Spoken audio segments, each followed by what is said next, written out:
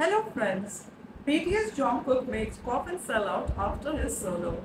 It's not the first time that Jungkook has caused an item to sell out, as it often happens after he's seen using something. Fans are left amused after Jungkook from the K-pop group BTS caused a COFFIN to sell out after the release of his solo track 7.